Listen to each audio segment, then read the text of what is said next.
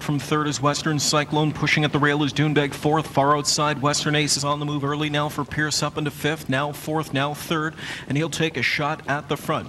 Up on the outside, moving into sixth now is Grand Sasso. Then backed off seventh is Art Standing. In the early trailer as they move into the first turn is Fox Valley Tribal. And on the outside, Western Ace and Pierce strike the front through a quarter in 27-1. Back into second, it's Mr. Feelgood. Racing along in third is Joe to Go. Western Cyclone studying the early action from back and forth.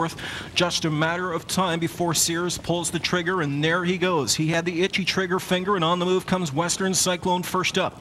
Western Ace is on the point, leading it a length and a half. In the pocket spot, Mr. Feelgood revving up quickly on the outside. Western Cyclone is going to brush to the front for Sears right at the half in 55-3.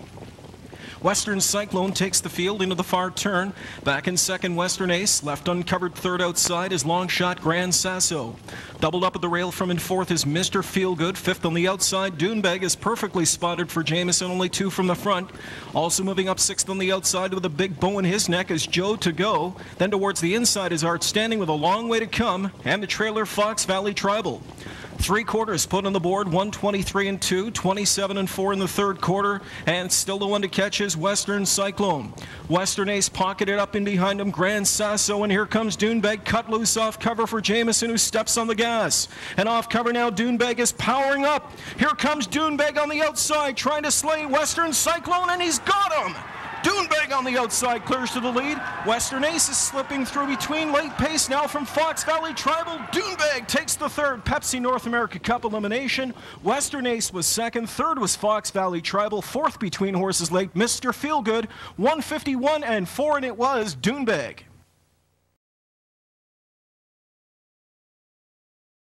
Happy Jody Jamieson in the winner's circle, and DOONBEG delivers in 51-4. So the pint-sized pacer does it again, Jody, and tonight you really got the kind of trip that he thrives on. Yeah, you know, the trip really worked out. Last week I could have taken a trip behind Grand Sasso and declined to do it. Regretfully so, you know, he paced hard down the lane. Second over last week, you know, you never know what happens. Tonight we get second over right to the head of the lane. When I swung him over, he kicked right into gear.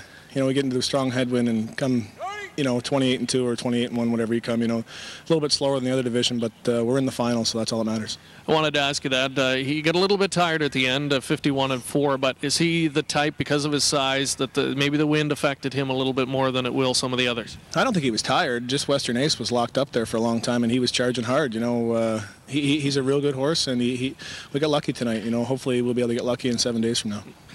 Can we assume, based on what we've seen from him so far, that as far as the trip scenario next week, you're going to have to try and work out something similar?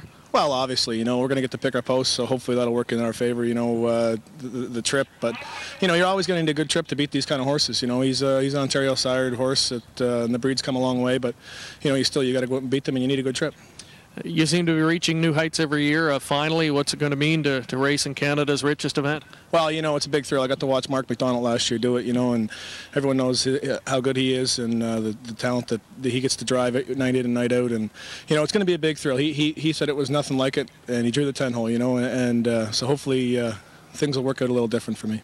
Good luck next week. Congratulations. Thanks a lot, Craig. Jody Jamieson and DOONBEG, one of the local hopefuls in next week's Pepsi NA Cup final.